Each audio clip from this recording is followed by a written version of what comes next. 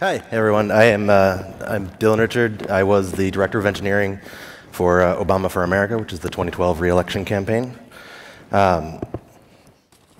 Today, I'm going to give you a little bit of context about what the campaign was and why we were there and how it all worked. Talk a little bit about making apps resilient to failure, and talk a little bit about making teams resilient to failure. This is kind of short, so find me later and we'll talk more. So me, again, I was the Director of Engineering at OFA. Clearly, I'm your typical political technologist. I started out working at Crate and Barrel, as most political technologists do, where I did point of sale and order forecasting stuff. And then from there, I went to Threadless. Again, the typical path, go and sell T-shirts. So I was at Threadless for several years. I helped rebuild their entire e-commerce system while it was happening, changing out piece by piece. And then once that was done, I was done there. So I left to go figure out what was next. And so what was next was clearly re-elect a president, because that's what happens after T-shirts, if you're paying attention. So the way that I got in there is because it was all about doing exactly what I had just done at Threadless, which was rebuild an infrastructure that looked kind of like that to something that looked more like that. So I was like, I can do this. While it's in heavy use, like people are really using it, and it's not like T-shirt use, it's like the country use. That was kind of a different scale. So I started about 18 months before Election Day, and so we built out this team where we were doing 18 months, 7 days a week, about 18 hours a day. In my group, we had about 40 engineers that were split among 7 teams. We had about 300 repositories that we were responsible for, about 200 deployed products, 3,000 servers. That was sort of our peak. We were on AWS for most everything, so it was lower a lot of the time, but it would scale to that, which was great, and higher if we wanted it. Some million views a day. The range here is absurd, from like 1 or 2 on a slow day to tens or way more than tens. We had over 1 million volunteers. We had about 8,000 staff, which that's something crazy, like to go from 0 to 8,000 staff in less than 18 months. It's a different kind of scaling, but also super interesting. But all these metrics don't really matter, because all these things were in service of one metric and one metric only, which is this number. I had no idea what this number was, just because I don't know much about these things. 270 is the amount of electoral votes that you need to win an election. So that's what this was all about, was getting to 270. So you guys now know more about campaigns than I did when I started. So to give you guys a little bit more context, I'm going to give you the rundown of how campaigns work in about 3 minutes. So there are 4 phases: plan, build, execute, and then GOTV. Pro tip, GOTV is not a TV station. I made that mistake when I started. That means get out the vote, and we'll talk about that in a minute. So plan. The planning phase in our case was like the first 6 months. And that is when everybody comes with their dreams. It's like, what are the things that we can do to make this the most effective election possible? We're not moving very fast at this point. This is like the laid-back time. What that means is that for us, it was like 6 days a week and 12 hours a day. Now, what this means for technology is actually something different for what it means for the rest of the campaign. For technology, it means start building, because all those things that people are dreaming about, we're going to need the building blocks for those things when the next phase comes around so that we can actually do them. The next phase is build. Now, if you're paying attention, tech already started doing that. But this is when the rest of the organization starts building, like building up the staff, building up the teams, getting their volunteer base back. This is when we really start doing the money part. This is when we start sending a bunch of emails. Some of you may have gotten 1 or 2 of those. And then this is when we start building technology. This isn't, I mean, as I said before, we already started on the technology, but this is when we start actually building applications that people are going to use instead of just the building blocks. So for tech, keep building, and make money. And the next phase is execute. This is sort of the last 3 to 6 months of a campaign. This is when you start using all of this stuff. So this is when all of those volunteers and all that staff go out and they talk to voters. This is when we get more volunteers, recruit people to come and help us with the purpose of what we're doing. This is where we do everything. And for technology, this means keep building, but now with actual user feedback, because we've essentially gone a year plus building these applications that all these people are going to use with almost no feedback. I don't recommend that path. And then GOTV. That's get out the vote. That's what I talked about. This is really what it's all about. Everything that we build is in service of this. This is E-Day, Election Day. It's the last 4 days. So it's Saturday, Sunday, Monday, and actual E-Day. This is where it all happens. So if we don't do well for GOTV, people actually don't go and vote. This is kind of a crazy thing to me. It still doesn't make sense. But if we don't go out and actually knock on people's doors and say, will you commit to go and vote? A lot of them don't.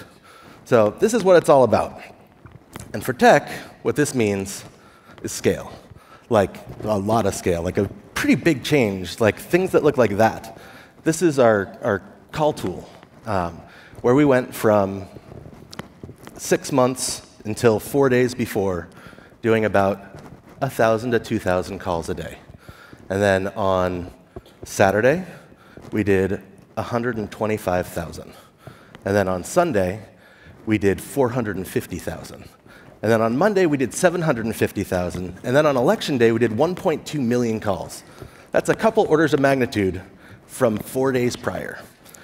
So, we have things like this also. This is the real-time concurrent visits, again for the call tool, where it goes from not many to almost 2,000 in the span of about 15 minutes. Trying to plan for that is really hard. So at this point, there's sort of this meme that technology won the election, which is not true at all. But technology absolutely could have lost the election.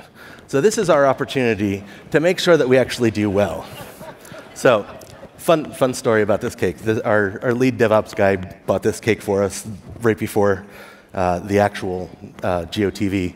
And it sat there for 4 days because people weren't sure if they were talking about the cake or GOTV. It's a very important lesson about scoping your requests. So we only have one shot to handle all of this scale and to do all this stuff. So how do we do that? I mean, how do you make sure that you can handle that kind of scale change? Well, first step, make the apps resilient. OK, that sounds great. So what does that mean? Well, great news about that. We're incredibly brilliant. Just like everyone here, we all know what to do for that. We make sure that the apps actually do the things that matter. So is it a commerce application? Make sure that if terrible things are happening, that you can still take money. Is it a community-centered app? If terrible things happen, make sure that the users can still communicate. If, for instance, it's a campaign volunteer tool, hypothetically, make sure that people can still do work. Make sure that the things that matter can actually still happen. You may not know what the things are that matter. I didn't necessarily. So you have to talk to your stakeholders. Your stakeholders are going to tell you they want all of the features in the world. Features are awesome. Working is way cooler than features, though. You have to have these conversations, and you have to put it in context of what do you want to work when things fail. There's the wall of text. No feature is cool enough to not have a working app. As soon as you say that to a stakeholder, they're like, oh, OK, so if terrible things are happening, and we actually need everything to work, what are the things that we need to work? It's a hard conversation, but you can get everyone on your side. This isn't news to anyone in this room. It shouldn't be. This is just graceful degradation, fault-tolerant apps. We've been doing this forever. This is our job. Like, this is nothing new. That's all there is. Everyone here is great. My team was amazing. We did that. That's all that there is to do. However, technology fails. So there are two options of what we can do with that. Either we can make sure that the tech doesn't fail, or we can learn how to deal with failure. So the first one, making sure that the tech doesn't fail, we're going to try that. Like, you're going to try everything in your power to make sure it doesn't fail. But sometimes there are things that are out of your control. Say, for instance, you have a bunch of stuff in a data center in Virginia. And say, for instance, there's a hurricane that's headed directly for Virginia. Again, hypothetically. You may not be able to prevent that from happening. So work on that, but make sure that you also work on making the team resilient to failure. And the way that you do that is you practice, practice, practice. So that's cool. That's fun to say, practice failure. But what does that actually mean? So in our case, what that meant was about 6 weeks before the election, we had what we called a game day. And what that meant was that we sat everybody down and we said, OK, we're going to actually build up our staging environment to look exactly like production. We're going to simulate all the traffic that we would have on production on that. And then we're going to break things. And we're going to see what happens, and we're going to react. So about 6 weeks before the election, we said, OK, you have 2 weeks to make everything as fault tolerant as you possibly can. Change all the code that you can. No features need to be developed in the next 2 weeks. And then on Friday, we had our big tech meeting, and we said, OK, on Sunday, come in, and we're going to start breaking things. On Sunday morning, I sent out an agenda to all of the engineers, and I said, OK, at 11:45, we're going to start, and we're going to turn off a replicant. And then we'll see how that works, and then we'll respond to that. And then at 12:15, we'll turn off the master, and we'll go from there. And there was 6 hours of agenda of different things that we were going to do. And so we started, and it took about an hour before all of the engineers realized that I was lying. So all of those things were things that we were going to do, but it wasn't going to happen in that prescribed way, because real disasters aren't scripted. And you can't actually get good learning unless you're simulating real things. So I tortured 40 engineers for a day, and I still feel bad about that. It was at about this point people realized that it was not game day with this kind of dice, but more game day with these kind of dice. So without most of them knowing, we had split into 2 teams, where it was myself and 1 or 2 of the DevOps guys just plotting how to mess everything up, and everybody else organizing the way that they'd trained to organize to respond to failure. And we did crazy things, like where they would ask the DevOps people to make a change, and they'd just not do it, but say that they did, because that happens sometimes. Like that, people make mistakes.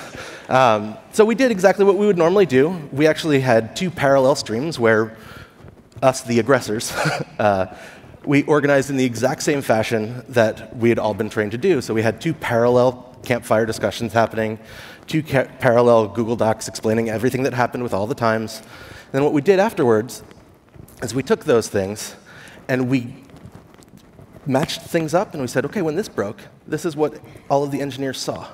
So we took all that, and we put together all of our learnings from it, which made all of the pain worth it. But what did we learn? We learned that there were things that we thought we had fixed that were just broken.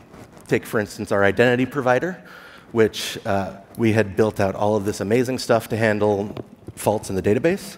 But we had never applied it to our identity provider, just to our main API. So as soon as the master database went down, anything user-facing immediately broke. That was kind of a problem. It was like a 5-minute fix, but until we had done this, we would have no idea. So we also learned what failure really looks like, which is sometimes different than how we planned. You know, we would have our idea of how these things would break, and then when it actually happened, it might act slightly differently. You know, it might surface 1 or 2 levels up, and you don't know what it is, but that's really the canary, and you can point to that thing. We learned new ways that things fail. For instance, if you're using RDS, and you have a master replicant, and you have like 4 or 5 replicants, and then you promote one of those, replication breaks on everything. Which is fine, so long as you know that and you can plan for it. And we now did. We also learned how to fix a lot of these things, which was great. And so we put together these runbooks, which were just instruction manuals that were like a glossary, where it's like, oh, I see this happened.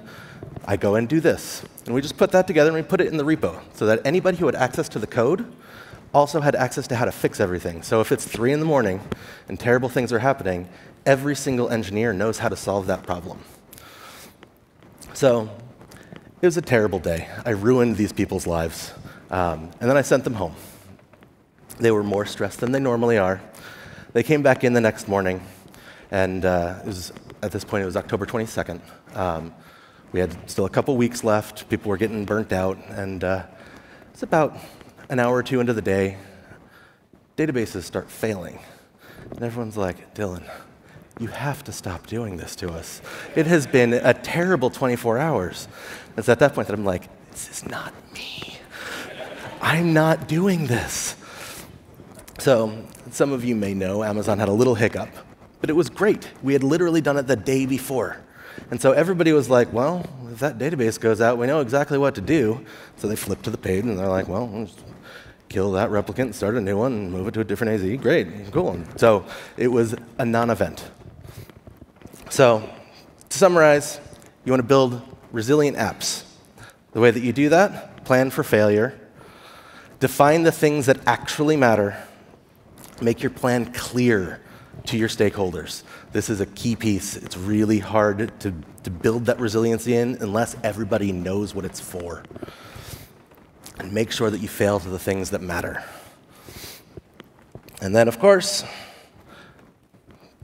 make sure that you have resilient teams. Practice failing. Learn from that failure. That's the key piece. If you just practice but don't actually learn from it, it was a waste of time. Take that, build your instruction manual, and use it. Constantly revise that, because things are going to fail in ways that you didn't anticipate, and you get to keep writing that so that you always have that to go back to. Awesome. Thanks. I'm going to be around. Hit me up. Thanks.